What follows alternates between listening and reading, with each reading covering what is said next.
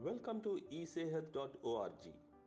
LERM is our world-class platform managing resources and information for laboratories and quality management systems for enterprise.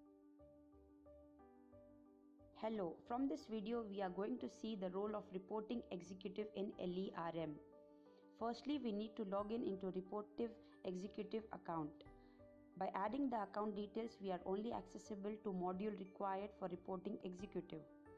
Main role of the reporting executive is to generate reports of analysis of the samples. To do so, click on Sample Pending, Repository tab. It gets selected. Next, click on Open to view the list of samples of which reports are to be prepared. We will be double clicking on the particular sample. Then this menu will appear wherein all the information is provided of the sample of alliance or analysis.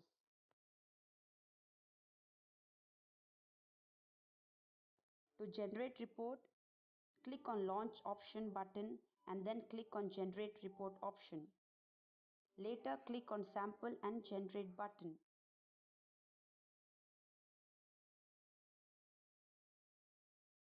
As we can see, the report is generated and is currently in draft state. Double click to view the report. All the information regarding the report can be viewed. After verification of all information, click on Revised button. The report is now in the revised state from current state. So now click on Generate Report option. After this, click on Sample and click on Generate button. As the report is generated and is in the draft state, to view the report, double click on it.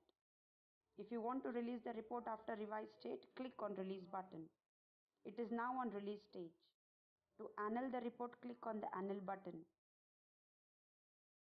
Or else, just proceed and save the report.